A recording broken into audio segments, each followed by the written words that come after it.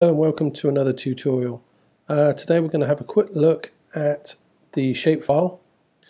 A few questions we've had is people can't find the shape they need, so we're just going to go to an angle quickly, and maybe you're looking for 1 by 2, so we're going to enter 1 by 2 and we're going to put a thickness of 0.050, and there's no entries. Not a problem.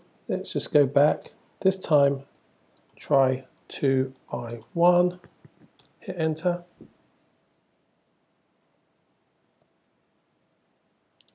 There you have the response. Now if you don't know what legs you need, always an interesting conversation piece, but you know the thickness.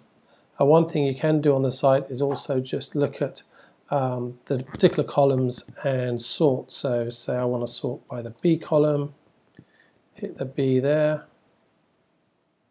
and you see it sorted from the smallest up. So say I wanted now the A column, if there's just A's, you can sort by the A. Obviously it's already at 050, so you don't need to sort there. And then if you find something you like, just click on the part number.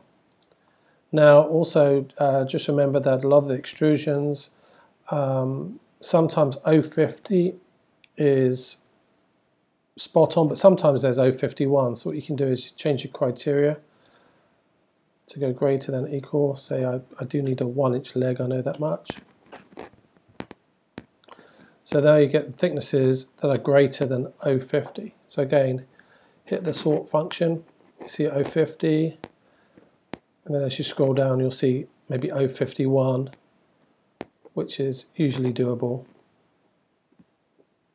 And there you have it, some great features from MS Aerospace. Visit our site, buy some metal.